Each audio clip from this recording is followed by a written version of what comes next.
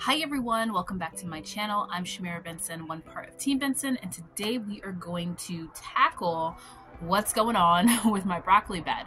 We need to get out with the old and in with the new. Okay guys, so there are some random things that we need to get this broccoli bed going, and that is we need to take out the broccoli because it is going to be the okra and onion bed moving forward. So we need some glass jars, we need some pruners, and we need a bucket. So let's go over, let me show you what we're keeping, what we're taking out, and what we're doing with these glass jars. But before we do anything, can we just appreciate this fighting spirit of this nasturtium? Look at it, even has flowers right there. This little thing just popped up all on its own. Okay, so let's talk about this guy. Now, this is our broccoli. As you can see, it has completely gone to flower. It's over it. It doesn't want to give me any more side shoots. So that means it's time to take it out. It also means it's time to take it out because we have our okra coming in. So we want to make sure that lots of sun gets to the base of this bed, not only for the okra, but for the onions that are now doing pretty well and are trying to bulb up. So what we're going to start off doing is we are going to take off all of these little side shoots that we can, and then we're also going to take off all of these leaves. Now the leaves, we're going to put them in two piles. We're going to have the leaves that are the top. These are the ones that we are going to use to dehydrate for our broccoli powder. And then like all these like little small tender ones, the ones on the very bottom, we are going to give those to the worms because they have run out of food. Now guys, every year I get so many people that ask me if I eat my broccoli leaves, and I always say no because I don't like the taste of broccoli leaves. I know, shocking, surprising. But I do use the broccoli leaves for my green powder because green powder really just gets covered up by whatever you put in the smoothie, and you want the green powder to give it like the extra like nutrients to it. But I don't want to waste like my greens that I like my kale and my Swiss chard and my beet leaves and all those other things that I appreciate eating. So instead I use the broccoli leaves because you can't taste them.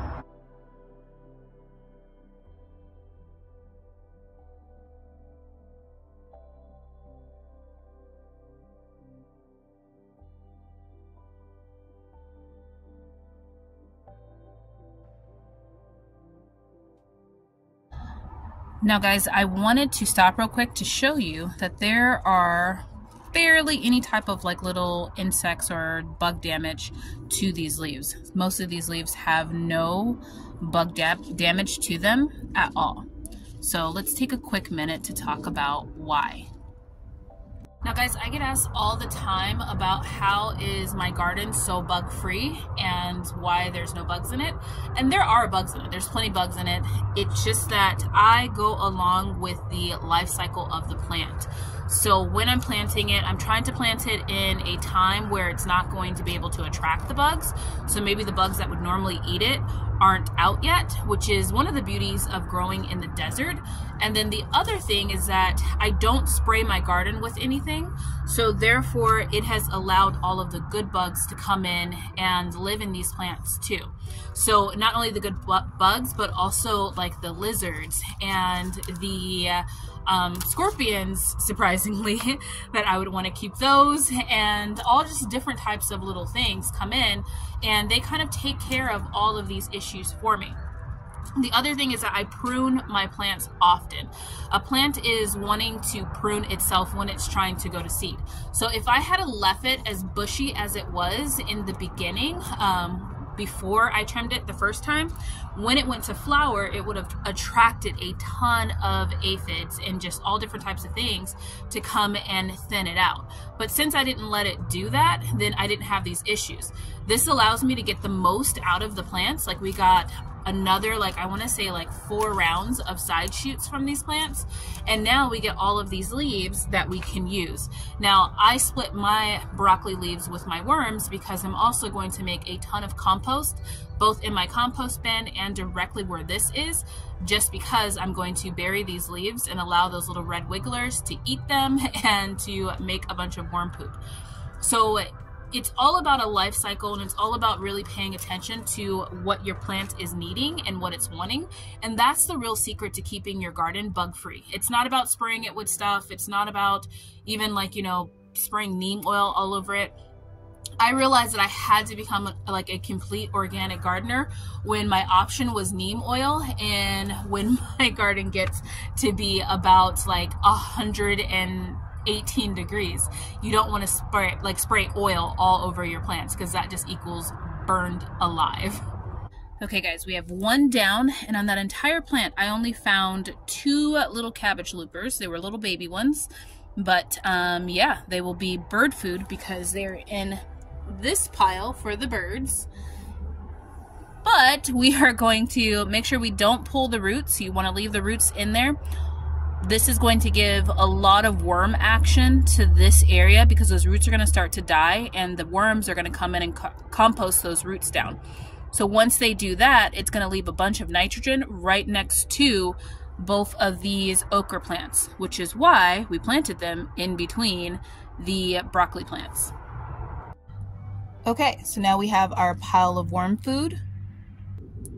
We have our pile of the last of the shoots and the broccoli leaves we're going to dehydrate. And we have a pile of stems for the birds. Now guys, the pile of stems is not only for the birds, it's also for the lizards. Some of my little baby lizards aren't good at being able to compete with the bigger lizards in the beds. So if I put something low to the ground, and also Rebecca's huge, if I put something low to the ground, they can eat those little wormies or any little bugs that they find.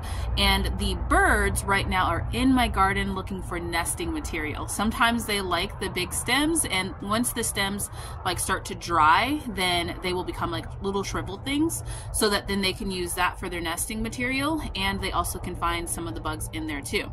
That keeps the birds active and looking for insects in my garden, because then they'll know that there's insects in there for them to eat, and it also gives back to those that are protecting my garden by helping them build their nest and or be food for the little worms or the little lizards. So now what are we going to do with the rest of this garden bed and those glass jars? So now this is what it looks like, aka it'll no longer be the backdrop for my videos. So what I'm going to do now is I'm going to dig a trench all the way down behind any of these plants. So basically the 3rd layer, I'm going to dig a trench because we have 1, 2 where the okra is, and 3 where the onions are. Those are the 3 layers. I'm going to dig a trench, and I'm going to drop leaves in there and bury them, so that then the back side of the bed will have a lot of worm castings in it, because that's what the worms are going to eat.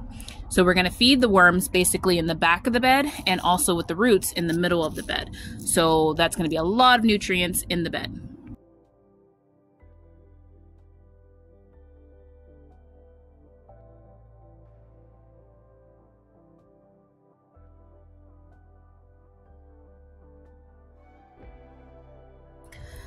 Okay, now that we have a nice little trench back there full of our broccoli leaves, now all we're going to do is bury them, and then we're going to water this whole area. Okay, so you don't have to bury it super deep, because whatever doesn't like get eaten by the worms, it's just going to turn into mulch, and then the worms are going to eat it anyway. Now what we want to do now is take the dried broccoli leaves that we had saved, and we want to use those as some mulch too, just around here, so that then our soil isn't uncovered. Then all of these little okra plants now are uncovered, which means when the temperature drops at night, we want to make sure that they stay warm.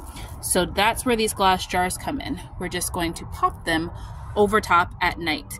Now we're going to also remove them in the morning, so I'm not going to leave them on there, but I will just leave them out here, so that then they're already out here when I come to pop them on top at night.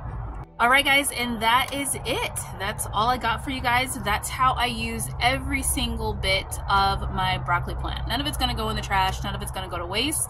And we got to eat the best parts of the broccoli plants. We got to feed our worms and provide so much nutrients to our soil. I get all of these questions about fertilizer too, and I do add fish fertilizer, but only about once a season, guys. Like, so basically once a quarter for us. All the other times, I'm just burying things back in the soil and I'm feeding those worms, and I'm growing amazing vegetables and amazing giant plants just strictly off of those worm castings. So it's cheaper, it's easier, and you use everything. So I hope this video was helpful for you guys. Until next time, grow yourselves a garden, because even a small space can provide you with tons of food. Bye, guys.